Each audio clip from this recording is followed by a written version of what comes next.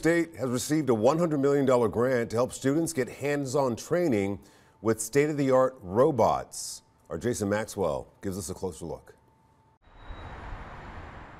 Today we're here for a visit from Lieutenant Governor Husted. Some of the robots in this lab were purchased under RAPIDS grants by the state of Ohio, which was a competitive grant writing process. We were fortunate enough to apply several times and get several robots.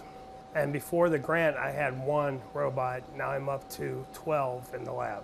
So that's where the Super Rapids program comes in. It helps purchase the machinery and equipment so that Cincinnati State and other places, other higher institutions of higher education can purchase the most modern machinery and equipment, train the young people and adults on that equipment so that they're ready to go, that they graduate or when they go out to an internship or co-op, they're being trained on the same equipment or even better in some cases than what they're going to experience in the field. Just had a recent report in the spring where they tracked down 76 of my graduates and they're making over $62,000 a year with their 2-year associate degree, which cost under $15,000.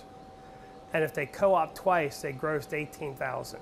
So they came out ahead, no college debt coming out of this program. A lot of people here, they work for everything they have. They work for the books they have. They work for everything. And I just really think it's important to make sure working people have the same opportunities as others. We do lots of unique and interesting things and projects, and we have a lot of equipment that is really fascinating, especially if you're not a technical person and you see the kinds of equipment and the things that we have. And that's really because of these grants that we've been able to get.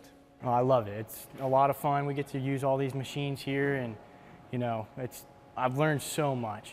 This has been a program that's pushed me to be a better engineer, a better machinist. It's just really done a lot for me. So our students can go out in industry and hit the ground running and be very productive, and that's what employers want today.